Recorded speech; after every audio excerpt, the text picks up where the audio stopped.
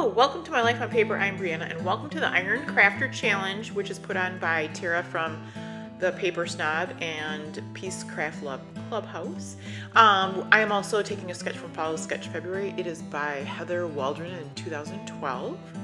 I will have both of these things linked below. There is a playlist for the Iron Crafter, and this month's item, that is the challenge, is ribbon, twine. I think it's like ribbon and twine and jute or yarn or floss, all those kind of things, trim. So this is close to my heart paper. That is a close to my heart border sticker, and I don't have a lot left. And these are pictures from when my husband and I went to New Mexico last, I think it was March. And so, no, I think it was May.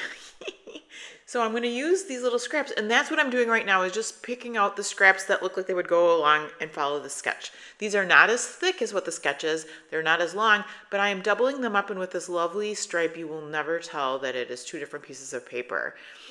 And I'm going to bulk it up. I'm going to make it look thicker with this sticker border. I trimmed down the map paper, and then I'm going to use this other photo in place of the journaling spot. My husband helps me journal, and you know, I might put a different journaling spot on there when it comes time for him to journal. So we'll see about that. So I don't have a journaling spot at the end of this. So I do use my Tim Holtz Distresser just to rough up a couple of the sides. And it just gives it a little bit of texture. I just wanted it to stand out a little bit. I mean, they're all very subdued colors. This is a Martha Stewart punch, and I believe it is used to weave ribbon through your paper. I do make a mistake, but I think I cover it up. You'll have to let me know once I weave the ribbon through. So I just go along the whole way of this border, and that's going to go be part of that bottom border. You'll see when I do that. So I'm not sure where I got this ribbon. I have some ribbon. It's mostly sheer ribbon. This has got some wire in it. It might be that it's from Hobby Lobby, but it might be a hand-me-down. I used to have a lot of ribbon. I got rid of a lot of it, but the sheer ones I've seemed to keep, and this one, again, not sure where I got it, but it's hanging out my stash, and it was perfect for this. My sheer ribbon is just too thick to go through those little punches that I did. So you will see me just kind of, I left this in, you'll see me threading it through. I figured I could use this time to kind of tell you about the Iron Crafter. It's a group that's put on every month. Tara and the Peace Craft Loves Clubhouse. It's a mouthful. I'm sorry. I was practicing, but there will be linked below the Facebook group along with the playlist for that, so check that out. And then February's Follow Sketch February, there is a Facebook group, and I think there is also a playlist for that as well, if I remember correctly. That was, of course, back in February. I'm still working on some of these sketches, and I'm so glad to be doing them, and I just love sketches.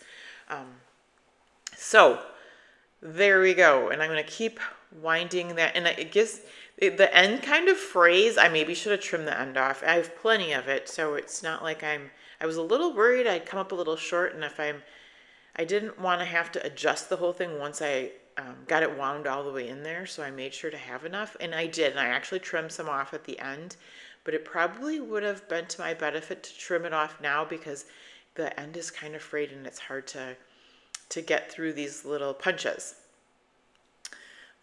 These pictures from New Mexico are beautiful old churches. There's two different ones that we took I think we took a walk, and we went past here. So we also did some hiking in the mountains. I have scrapped those, and there are videos for that. And this, I think, might be the last of that set of New Mexico pictures. So that's pretty exciting as well. I do try to chronologically scrapbook. But I jump all around depending on what I want or need to scrapbook. So my pictures are all set up in order. I think I'm up to I was gonna say I'm up to June, but then I just told you I'm in May, so I think after this I'll be up to June. However, I'm kind of savoring my Disney photos. Oh, here you see I trimmed off the ribbon. I have some for another page. I will use my ATG, and I'm gonna start by just I think I start with the matte paper in the back to just kind of lining things up. Sorry to be sneaking underneath that sketch there, but this is another Martha Stewart punch. They have scallops there, so I'm just going to use this. It's a different matte paper. It's more subtle, and because it is so close, it's different but close. I am going to go and take some ink. I have some ink from Close to My Heart. It's the old style and everything. So, but I'm just going to run that along the one side. I'm not too worried about all the other sides, but because it's up against that other map, I just want to give it a dark edge. I will glue that on there, and I'm not worried about the length because I know I'm going to be tucking it in.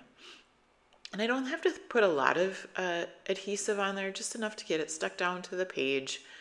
And so I figure out the placement for that, and then I will figure out the placement for these striped strips. And I didn't change the width on these at all, or the length for that matter. Bringing in my photos so that I get everything lined up correctly. And I know it's higher up than what the sketches, but again, I'm going to use not only the ribbon that I just weaved through the paper, but also that sticker border to make that stripe strip just appear longer, thicker.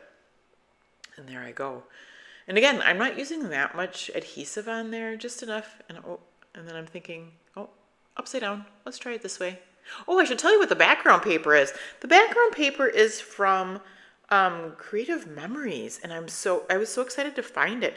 It is called, the collection is called Picture Perfect Travels, and they're mostly like very subtle backgrounds, but it looks like such a mixed media background, and I think it goes perfectly with the map and the kind of the travel items, even the stripes. I used some of the other pattern paper to tuck in on that right side. I had distressed that, and then I'm going to do the same thing on the left side. And I'll just sneak the adhesive underneath that so that everything, once I get it where I want it, it's not going to move around. I will layer this photo just like the journaling box is layered. I don't want to cover up any of the church, but there is room just to do a little bit of tucking.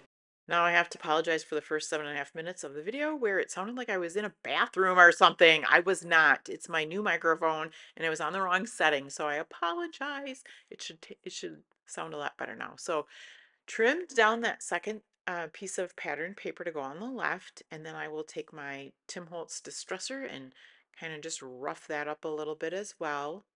I just thought of a question of the day. Do you go to Instagram to look at scrapbooking layouts as well? I do. And I'm also on Instagram. So if I remember, which hopefully I will link that down below. I'll leave my Instagram link below. If I forget, please, and you're interested, please let me know, so that I can let you know. These are Fancy Pants designs. These are I think I just got them from Peachy Cheap. They are enamel dots, and this like tan beige grayish color is like perfect. I know they're very subtle, but it works on this layout, and I wish I had a whole sheet of them. I have a list of things on my phone that I barely ever look at, but brown, brown enamel dots is one of the things on my list. Those little things that I was looking at are from Paper Studio. They just didn't have the right shade, so I did not use those, and I grabbed a bunch of stuff out of my stash. This was just random stickers I have in my stash. They're the clear stickers, which I know can be hard to use, but these are perfect for this. So the first clear sticker I use is this one, and it says Great Trip, and I want to run it right across the top of the photo there. And then the round one says Cross Country, and it's one of those things that has just been in my stash forever, and I was like super excited that it went with this, and I could use it on this travel page. The sticker down in the right corner went along with this collection, I'm pretty sure, from Close to My Heart. And then once I used that button border, I had this piece left and I didn't want to throw it away. It looked like it belonged there. So I added that down to the bottom. Because I have those buttons down there and then I have this big cross-country round part, I grabbed out some flare. I'm going to use those and I'm going to, put them in about like 3 clusters in a visual triangle. And this is from Paper Studios, these travel stickers. So I'll grab off some of those, just the brown and then the green ones. Um, when we flew to New Mexico, but we traveled around by car, so I put the car on there. I use a little geotag on one of the flare. I've got a button sticker from somewhere that I put onto the one of the flare. The sticker there, the green one, says "Where Memories Are Made," so it's kind of like a subtitle, right? Great trip where memories are made. I use the green arrow for the flare. And then I will take my adhesive foam. Oh, I'm gonna move it around first a little bit. I want to get my three clusters in like a visual triangle. So I did not do them exactly like the sketch shows. Um, I moved. I didn't do that long one on the bottom. I've got all those pretty stripes. So I'm gonna do a cluster up in the right corner there, and I like the way that turns out. Um, this is a stamped image that I have. It's a close to my heart one. It says smile. And I did put that on a layout a couple days ago, but the nice thing about jumping around is it's on a layout from like a long time, not a long time ago, but like maybe 6 months prior to this, or maybe 6 months after this. I'm not sure. I can't remember. But anyway, so it's not like you're going to sit next to each other in the album. But there is the completed layout. Thank you so much for hanging out with me through the end. I hope you have a fabulous day, and please come back and see me again soon.